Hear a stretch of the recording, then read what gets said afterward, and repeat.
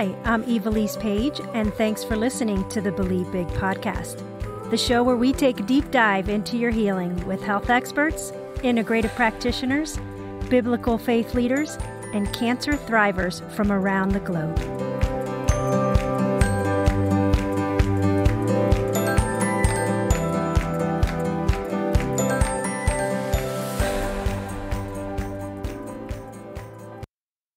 Welcome to today's episode on the Believe Big podcast. My name is Evilise Page, and it's an honor to be with you today. Today, we have a special guest whose passion for God's kingdom has led him to help others through spiritual renewal. Dr. Rob Reimer is the founder of Renewal International, and he assists pastors, leaders, and churches globally by equipping people to live in freedom in Christ and to walk in the fullness and power of the Holy Spirit. He has served as a professor of pastoral theology at Alliance University in New York and is the founding and leading pastor of a church in New England. Dr. Reimer is an author of 7 books, including one of my new favorites, Soul Care. Rob also teaches and leads conferences all over. Welcome to the show, Rob. Well, thank you, Evilise. Good to be with you. Well, as you may know, our listeners are always interested in discovering what our guest's favorite health tip is. And so before we begin our podcast today, I would love to hear what yours is. So one of the things that I believe is that we have a spiritual, emotional, and physical component. And I think you have to have a balanced life where you have inputs in all 3 areas in order to be healthy. So I look at it like a gas tank, for example, and you have 3 gauges, and I want those 3 gauges to all be up and to the right so that they're full. And so I think when I think about my health, I don't just think physically, but I think spiritually, emotionally, and physically, making sure I'm giving inputs to all 3 tanks. That's such great advice. I mentioned it before the podcast. So many of us, and especially in this cancer world, we are so focused on the physical side of healing, which is important. But so much of the time we leave the emotional and the spiritual to the side or the back burner, and they need to be equally addressed. And so I'm so glad that you mentioned that. And it's actually part of what we're going to be talking about today. The Bible tells us in 1 Thessalonians that may God himself, the God of peace, sanctify you through and through. May your whole spirit, soul, and body be kept blameless at the coming of our Lord Jesus Christ. So if we dive into this verse, it clearly states that we are composed of 3 parts, the body, the soul, and the spirit, like you mentioned. But before we talk about the need to care for our souls today, this is something that's always was confusing to me, and I'm sure is confusing to other people. And as a pastor, can you kindly share with our listeners the difference between our spirit and our souls? So when I think about the Spirit, I'm thinking of one of 3 things, right? So either the Holy Spirit or the Spirit in us that is born from above and now is alive in Christ, or demonic spirits. So I'm thinking of the spirits in that sense. When I think about our soul, it's just the human stuff, but it's not physical. So it's your mind, it's your volition, your will, it's your emotions, it's your center of operation, if you will. And that's your soul. So in essence, you're saying like the spirit within us as believers, we have the Spirit of Christ in us. So that is our spirit that can't be touched because once we have accepted him, he is a part of our lives forever. So that's different than our souls, which is like our emotions things like that. Okay. So, when we got saved, when we put our faith in Christ, our spirits became alive and they're perfected in Christ, but our souls are still a bit of a mess and they need to be cleaned up. And that's where we're working out our salvation. So in the next few minutes, I'd love for us to go through the 7 soul care principles that you share in your book. The first one being identity. You say that what we believe about ourselves is the foundation of our life. And a faulty foundation can cause cracks in our souls. Can you talk about that? Yeah. So Jen and I, my wife, we were in a marriage situation early on in ministry where we got stuck. We'd planted a church. Church was growing. Good things were happening. She didn't like me anymore. And I would sit back and in the beginning try to pray that she would change, right? God fix her, heal her, do whatever she needs. But you can never fix a relational problem by focusing on someone else's issues, right? So I started to realize I need to change. The only problem is I had no idea how to change. I grew up in church, and the church taught me how to behave. They didn't teach me how to change. So I started going after God and just really like, how does life change work? And one of the things that he started challenging me on was I believed things that I wasn't living out. Mm. So I believed that I was deeply loved by God, but I wasn't living in all my human interactions like a deeply loved person. And one of the problems we have in the church is we ask the wrong question so often. We ask somebody, do you know you're loved by God? Listen, if you ever showed up in church, if you ever read your Bible, if you've ever read John 3:16, you know you are loved by God. The question isn't, do you know you're loved by God? The question is, are you living in all of your human interactions like a deeply loved person? You could know you're loved by God, and the foundation of your life could still be a mess.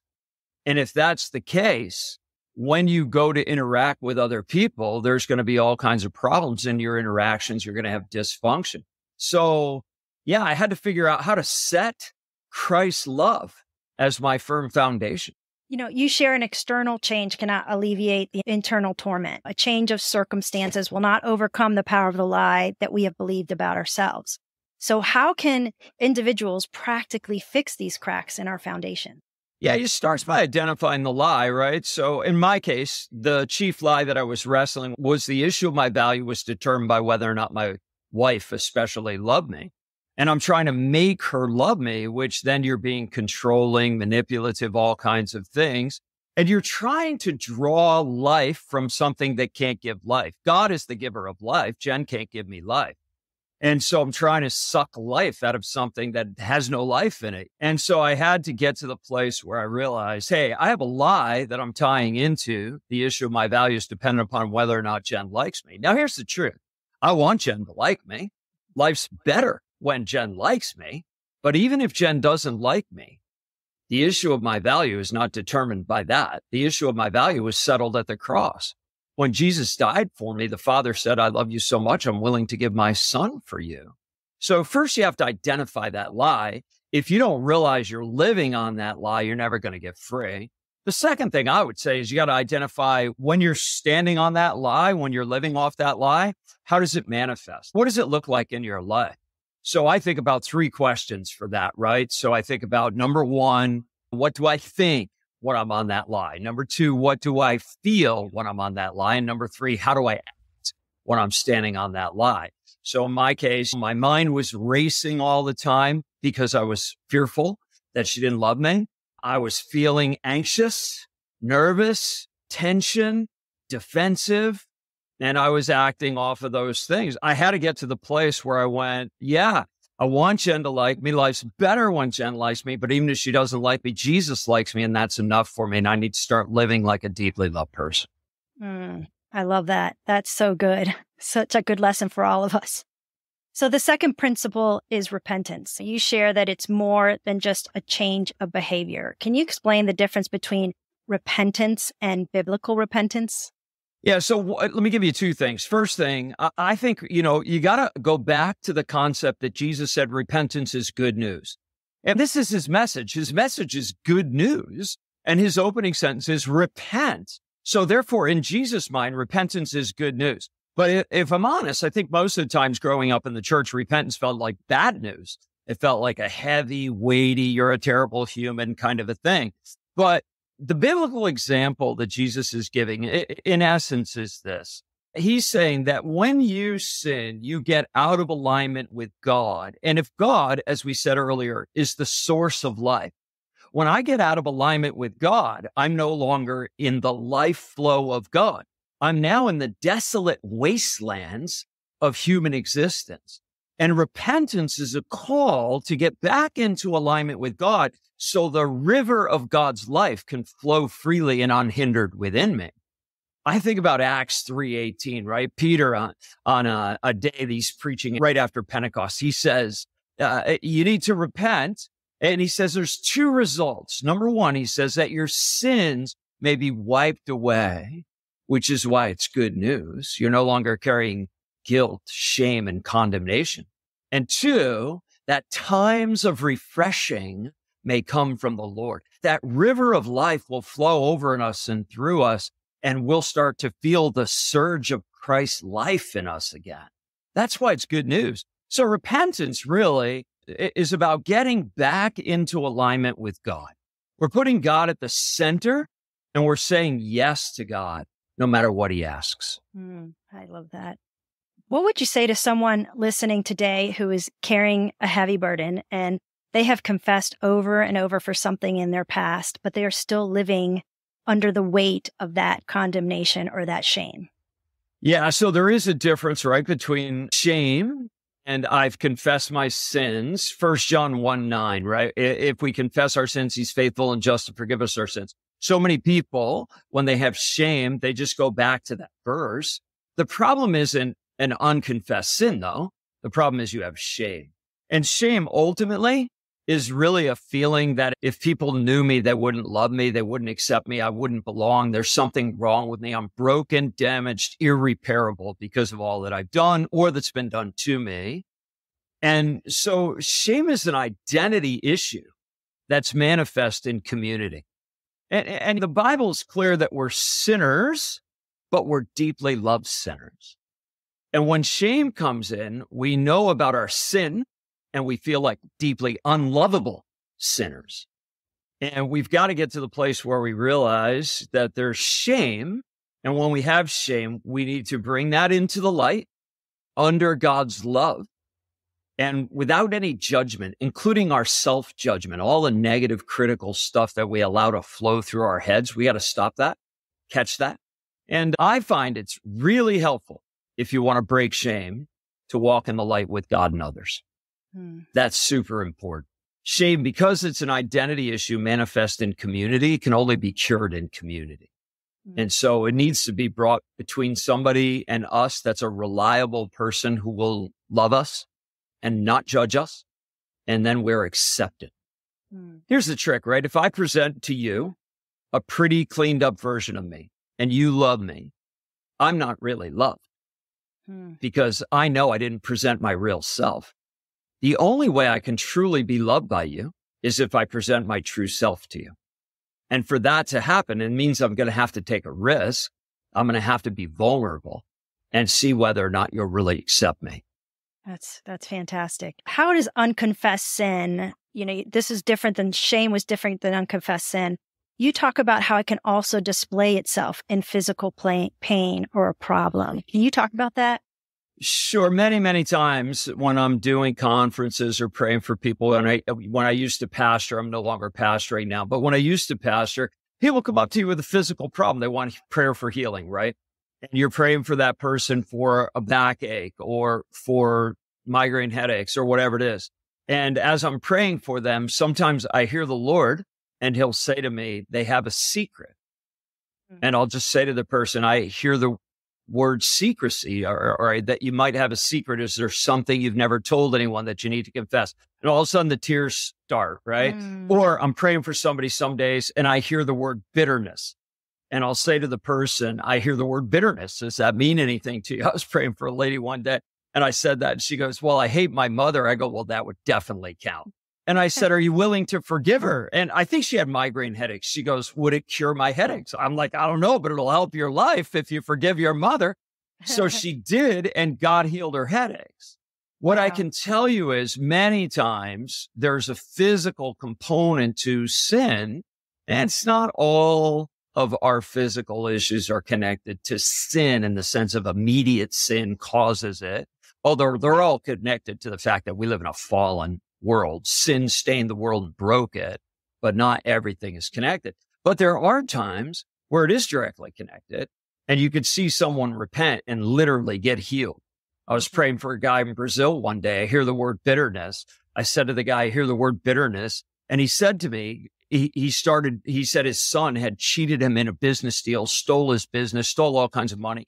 Before I could even say to the guy, you need to forgive your son, he falls to his knees and starts praying blessings over his son, crying out to God to forgive his son. And by the time he finished, I never prayed for him. He stands up, throws his arms in the air, and his shoulder had been frozen. Every time he'd move it, he was wincing with pain, totally cured. And all he did was forgive his son. So yeah, anyways, I've seen that kind of stuff happen dozens and dozens and dozens of times. That it's powerful. Forgiveness is so powerful. And I have a story that we don't have time to talk about it, but I did share it on Susie Larson's podcast. We can put the link onto it. But forgiveness is such a powerful tool in the healing process. And that was part of my healing story of cancer. But going on to now principle number 3 is overcoming family sin patterns. Can you explain this, and how does one overcome these patterns? Yeah, so 2 things. First, to explain it, you see this concept in the Bible that the sins of the parents visit their children, right? So you think about somebody, for example, like David. David, we know, is a good guy. He's a guy after God's own heart, but there's a couple of issues going on: adultery, murder. But what you're interested in the family patterns to see how it explores out in the next generation. So Absalom, one of his sons, is also sleeping with his father's concubines in public and tries to kill his father. Sex and violence. One of his other sons, Amnon, rapes one of his daughters. Sex and violence. And this time we have incest, right? And then Solomon, right? So Solomon has 1,000 foreign wives, which I just want to say by any standard could be considered excessive. I mean, that's a lot, right? The guy's got some issues. He could never say no to himself. But he also, at one point in his life, is, unfortunately, because of these foreign wives, he's worshiping other deities.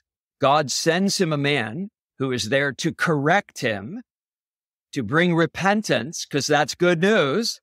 And Solomon tries to kill him.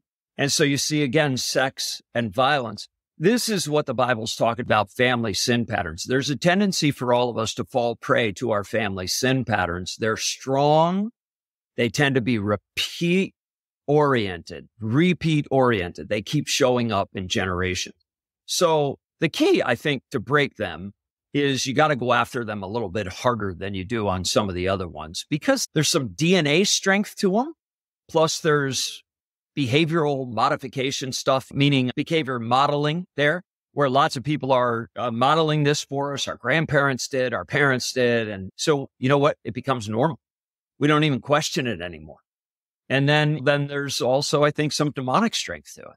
Well, the Bible says when a family, a generation after a generation sins in the same direction, it becomes a curse, which is a demonically reinforced pattern of behavior. So I just think these require a little extra due diligence in order to break. You got to pay a little closer attention to them. You can't give a lot of wiggle room in them. I talk in the book about some things that I did that were super helpful, but I will tell you the most important thing was the fact that I started to realize I was standing near a black hole. And I didn't get to play around in these areas. And other people maybe could have permission in some things that I couldn't have permission in because they were too strong a pull in my family.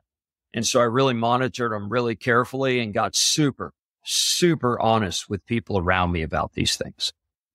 Yeah, I agree. My husband's family has a background of alcoholism. And when we got married, we made the decision, not that it's wrong, but to excess, yes. And we made a commitment to each other that in our family that we would not drink alcohol or have it in our home. And what a great thing for our family that we've been able to walk in peace and break that cycle, hopefully for future generations. So yeah. The type of things that you're talking about. Yeah, exactly. And in my case, there was a lot of sexual immorality in my family. I was struggling with lust early on in our marriage. It was all in my head. There wasn't any activity outside of marriage. Even before Jen, she's the only woman I've ever been with. It wasn't pornography. It wasn't like that. It was mental imagery stuff. But I realized, like, when I watch TV, I might get some of these kind of images later on come back and cause me lustful thoughts. So I said to Jen, it would really help me if we got rid of our TV. We're the only people I know that didn't have a TV for a while, but it was helpful. Now we have a TV. I don't know how to turn it on without my son, but we do have a TV if I want to watch something. But, you know, it's just, I did some pretty strong, severe steps to deal with sin that enabled me now to feel free from that stuff. Right. Yeah. And I think to each person, they have to really see what those things are. And I always just felt like let's not see how close we can get to the line. Let's see how far away we can stay away from that line. Exactly.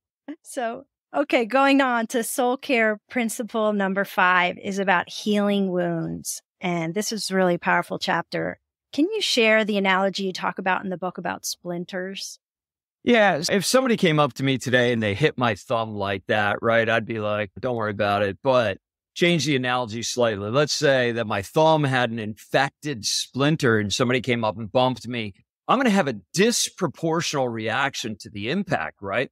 Because I have an unaddressed wound in my thumb. So any kind of impact is going to cause me to disproportionately respond.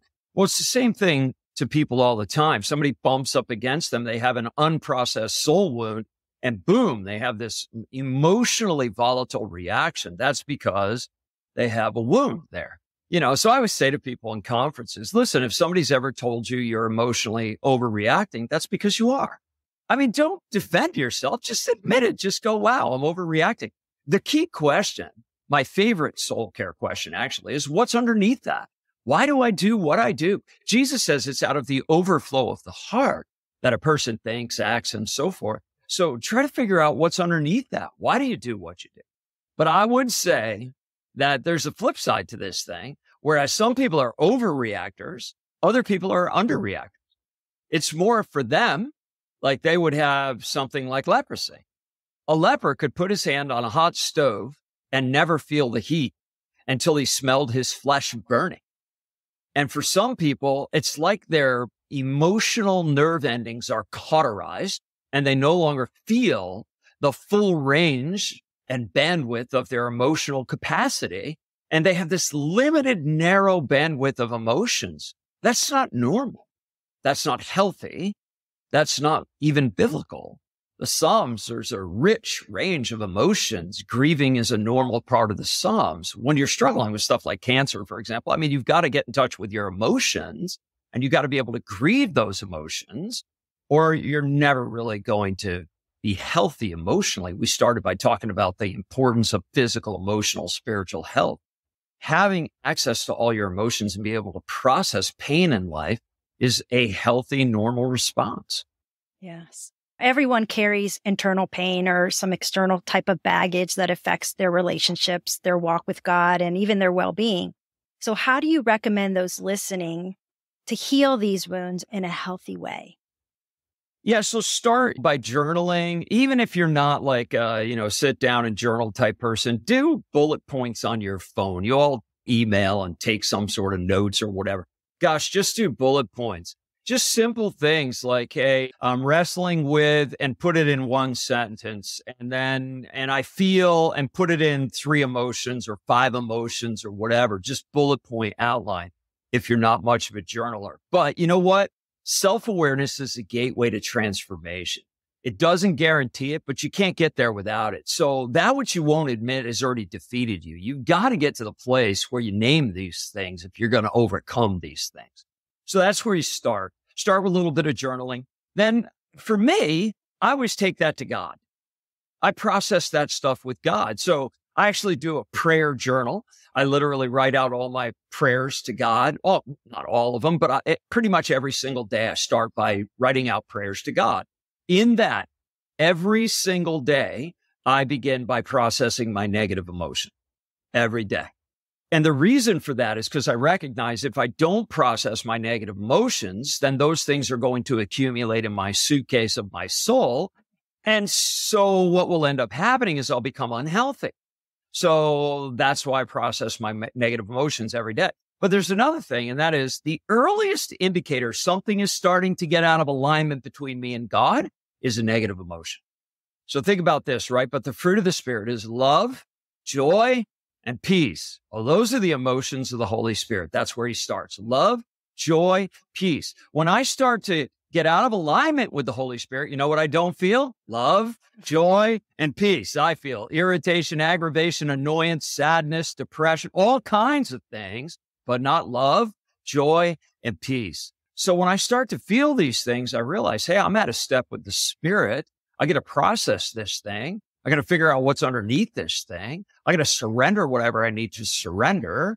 And then I can get back to love, joy, and peace. Yes. I started doing that this summer, and it was incredible the difference it is when you are really unpacking those emotions each day, not just once a year or quarterly or monthly. It really, things add up quickly, and it's so important to address them. And I love that you reinforce that by saying that you do that every day.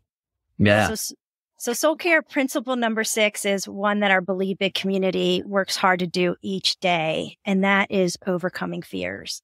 Famous Mark Twain quote is, "Courage is not the lack of fear, but acting in spite of it." So what are some practical things that those listening can do today to be courageous in the face of fear? So one of the biggest things is you got to get rooted in your eternal citizenship. So if you really think about, most of our fears are connected to our temporal identity. So for example, we have wars going on all around us right now. And so then we start to go, is the world a safe place? And I start to feel fear, but it's actually connected by temporal world, right? Or I have financial fear because my job is threatened or the economy's going south on us. And I start to feel, oh my gosh, am I going to have enough money? Are we going to be able to retire? Yada, yada, yada. And it's all connected to my temporal citizenship. Most of my fears are connected to my temporal citizenship. It's true for my relationship with my wife. She's upset with me. Is she going to leave me, in those early years, right? Temporal. So if I can get rooted to my eternal citizenship, it can help me to overcome fear. So I just think about Paul for a second, right? So Paul, in the letter to Philippians, he's in prison when he writes the letter, and he talks in the beginning of the letter about some people. And he says these people are actually preaching Christ for spurious motives. The reason they're actually preaching Christ is so that he will get in more trouble. They're hoping somebody's going to kill this guy, and that's why they're preaching Christ. And then this incredible line, Paul says, but what do I care? So long as Christ is preached, whether by true motive or false. I mean, what are you going to do with a guy like that? How do you stop him? And then he makes this crazy statement. He says, for to me, to live is Christ and to die is gain. Paul's like, listen, if I live here on earth, I'm all about Jesus and his kingdom. So if those guys preaching the gospel to get me more trouble advances the gospel, awesome. And if I die, who cares? I die and wake up in the arms of Jesus, and I never have to face any of the battles on earth anymore.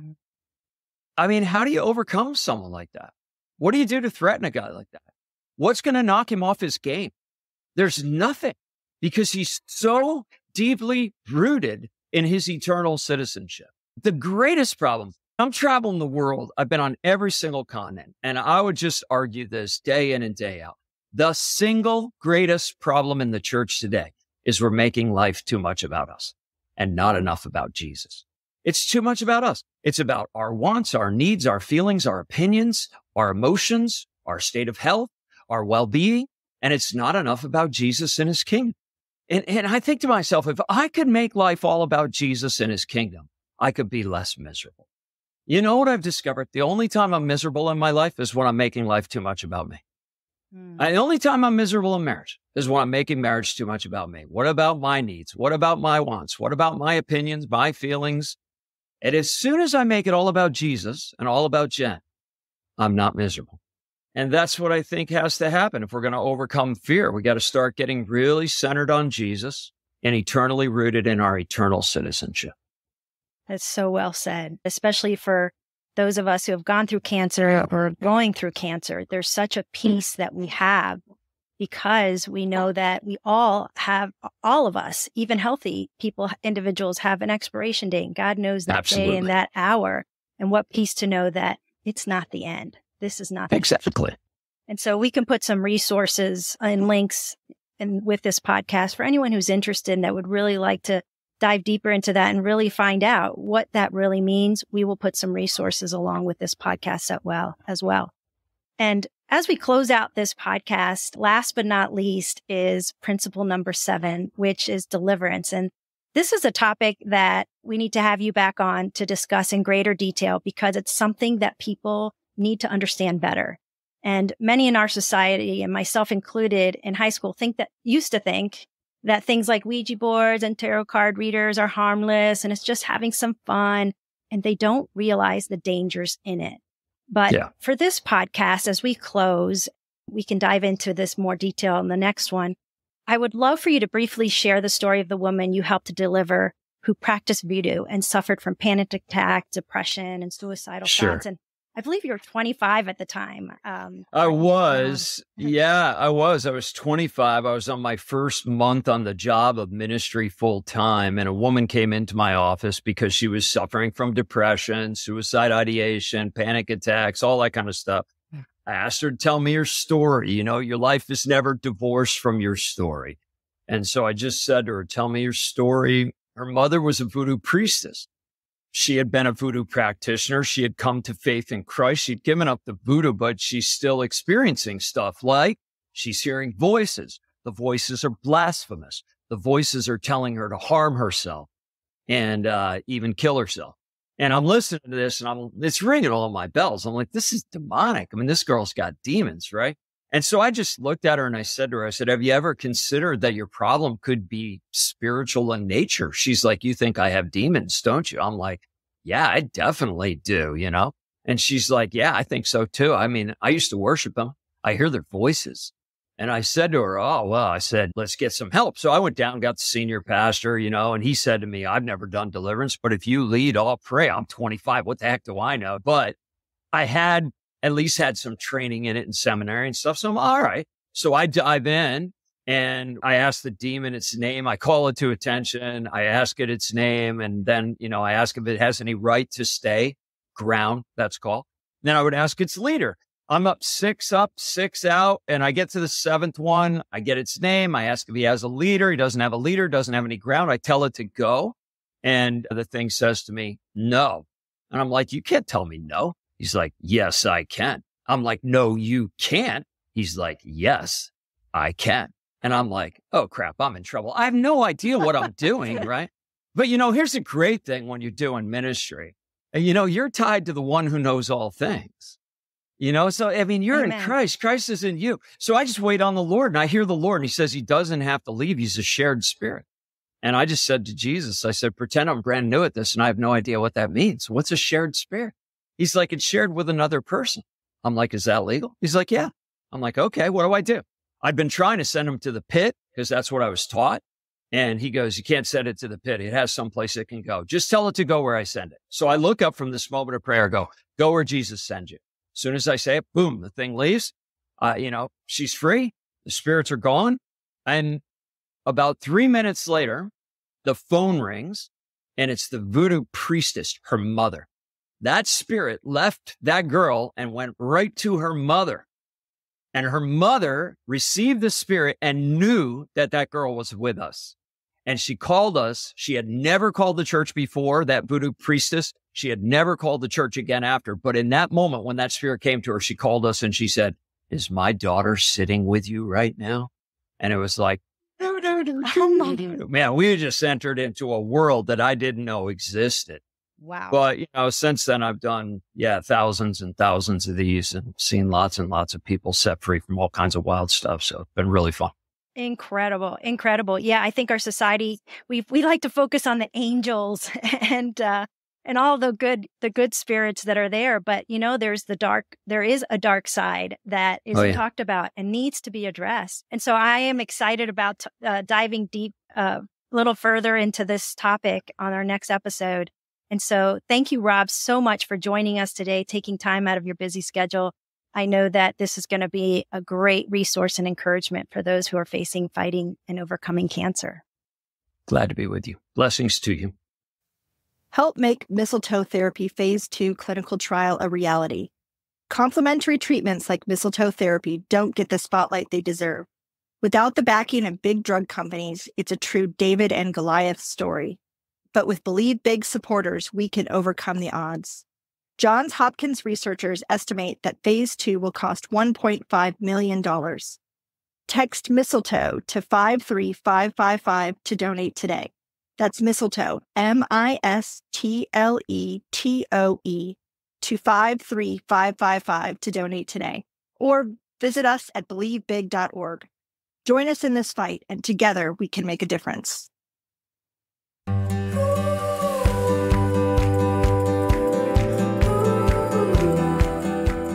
If you enjoyed this episode and you'd like to help support our podcast, please subscribe and share it with others. Be sure to visit believebig.org to access the show notes and discover our bonus content. Thanks again, and keep believing big.